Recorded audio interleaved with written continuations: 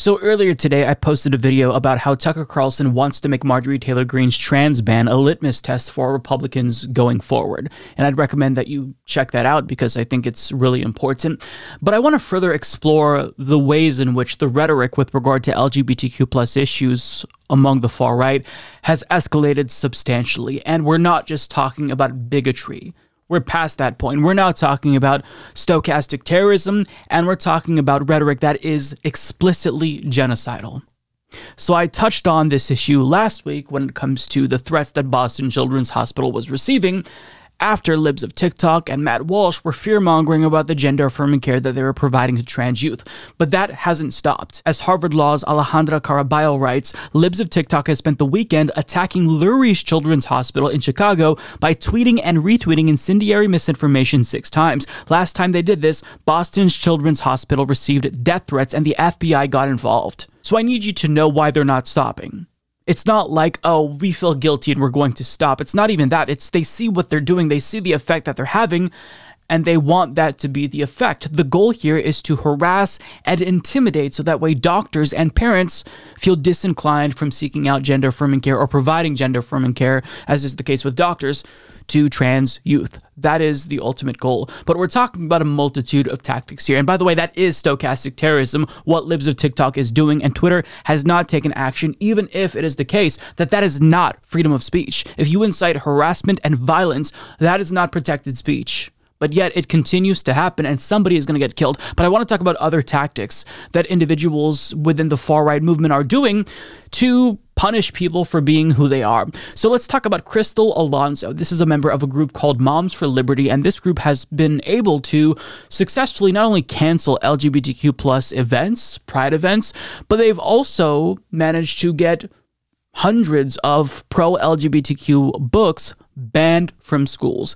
Now, Crystal has a recommendation as to how lawmakers could handle education and dealing with the existence of queer children going forward. Let's watch. I was just thinking about that the kids that do have their, they're confused or they are gay or whatnot, that the way that they're trying to go about it is to make it an open conversation, an open thing in classrooms. But like, for example, children with autism, Down syndrome, they have to have special IEP meetings with a counselor. They have to be put into separate classrooms. And I understand because it's a different type of education for children with those disabilities, but I think that for children that identify differently, there should also be like a specialized something for them so that they feel that they're important enough that they're being counseled. And why not have that conversation that you're explaining in front of everyone?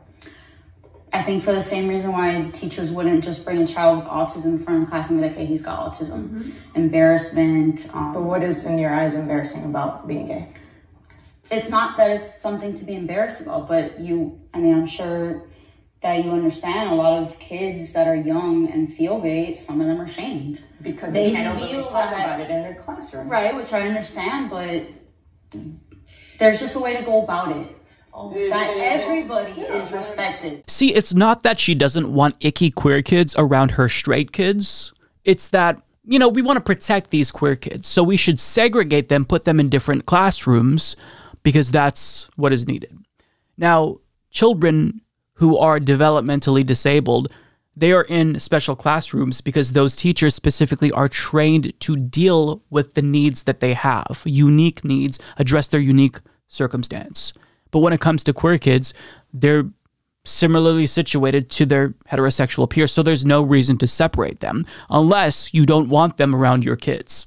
It's like we have an example of this somewhere in history, but I can't quite place it. Now, Crystal isn't alone in making that recommendation because another individual, a GOP operative, if you will, and friend, according to him, of Kari Lake, the GOP candidate of Arizona, also made the recommendation that maybe we should separate queer people for a very good reason, according to him. Let's watch.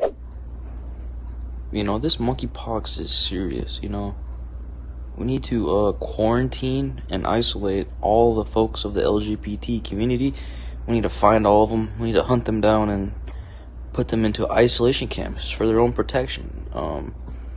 Monkeypox we have to stop the spread somehow. So The best way is probably to, find all the LGBT folks and, put them in camps, something like that. Something like that. So hunt them down and put them in camps. It's almost like there's another example of this happening in history again. Maybe you'd think, wow, perhaps they're just historically ignorant and they haven't learned from the past. Oh, no. They know. They've learned from the past. And they've learned that those tactics are very effective at eliminating people who you view as inferior to you. Now, if this guy looks familiar, that was Ethan Schmidt-Crockett. He claims to be a good friend of Republican gubernatorial nominee Kari Lake, and she followed him on Instagram before he was banned. So, I have no reason to not believe him.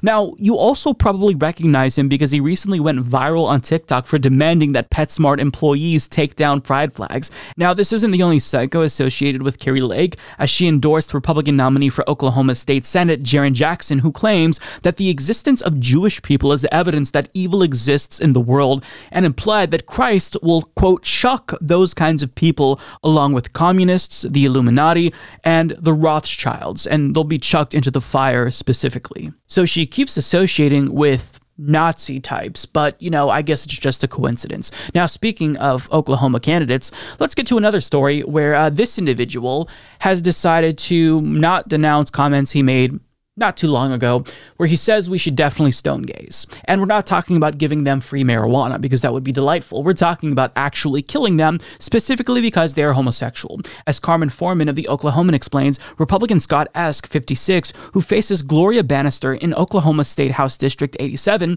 has made headlines lately for old Facebook comments he made in which he wrote gay people are worthy of death, and we would be totally in the right to stone them. He has defended the comments that he made in 2013 that surfaced when he unsuccessfully ran for a different House seat in 2014. When contacted this week, Esk complained about a 2014 article about him in the Oklahoman that he called a hit piece. Although he did not elaborate on the content of the story, Esk declined an interview about his campaign and directed the Oklahoman to videos he posted on his YouTube page. Quote, I've stood up for what is right in the past and I intend to in the future, and I am right now, he said. That's got me in trouble. The media are not my friends as far as I'm concerned. So in other words, his views have not changed, and he still unapologetically believes that gays are worthy of death, and it's justifiable for them to be stoned.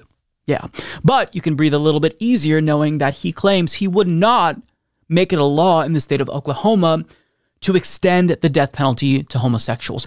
Phew, I was getting worried there for a second. He just thinks that it's justifiable if the gays are stoned, but don't actually do it. He's not going to make that legal. Whew, I'm so glad he's a reasonable person here. Now, it's not just gays and trans people who are the targets of fascists in the United States, because other marginalized people are always the targets. We talked about the way that they are anti-Semitic, but they also are targeting women lately. As Chuds of TikTok, the Good of TikTok account points out, that before Florida State House candidate Luis Miguel was banned from all of social media, well, he called for the death penalty for women who got abortions. Oh, and he also wanted to legalize the murder of FBI agents, IRS agents, and agents at the Bureau of Alcohol, Tobacco, Firearms, and Explosives. So on one hand, he says we should protect innocent lives, which is why we should murder women who get abortions, but also it should be legal to shoot, presumably to kill, federal agents. This is the GOP, but look, not everyone in the GOP, to be fair, is as extreme as that. Some of them are more, quote, moderate, such as Tudor Dixon. She is the Republican gubernatorial nominee in Michigan, and when asked if 14-year-old rape victims should be forced to have their rapist's baby, her answer was essentially, yes, they should be forced to have their rapist's baby, arguing that rape victims often find healing through the baby when we force them to have said baby, and claims that they often have strong bonds with their rapist's baby, therefore they shouldn't have the choice to abort it. Have your rapist's baby and you'll love it later. This is what they're saying, no choice for you. And this is the more reasonable position, apparently, because at least she's not saying, oh, well, we should kill that 14-year-old if she gets an abortion. Right? I mean, she hasn't said this, but this is what we're dealing with now. Do you understand? A few years ago, I think that it was reasonable to deduce that the majority of the Republican Party were proto-fascists. But nowadays, that is no longer correct. They are no longer proto-fascists. They are fascists, period, full stop. They are violent. And they're calling for violence increasingly so. They're doing violence increasingly so. They pose a threat to normal Americans increasingly so. And their rhetoric has become genocidal. Now, the only question is, when are they going to actually carry out said genocide? They're starting to do that legally with bills introduced by Marjorie Taylor Greene and being promoted by fascist propagandists like Tucker Carlson. But when does it actually get worse? We're in the midst of that right now. We're in the middle of getting worse. Now, of course, everyone would be alarmed if they started to literally round up LGBTQ plus people and started to kill them. But what we're seeing right now is them just slowly but surely turning up the heat, and we're a frog in that boiling pot. But we can't acknowledge how bad it is because it's getting worse slowly. So they're turning up the heat slowly. They're not going to jump too far. But I still want you to notice the demonstrable difference from their rhetoric now and just a couple of years ago. Times are changing fast. The rise of fascism is a threat to all life in the United States and across the globe. And it's not just happening here in the United States, it's happening in other countries as well. We've witnessed the rise of a global fascist movement. And you need to be aware of this, because if you don't push back, if you don't try to stop it, then it may be too late. So pay attention to their rhetoric and how violent it has become. And it should absolutely worry all of us.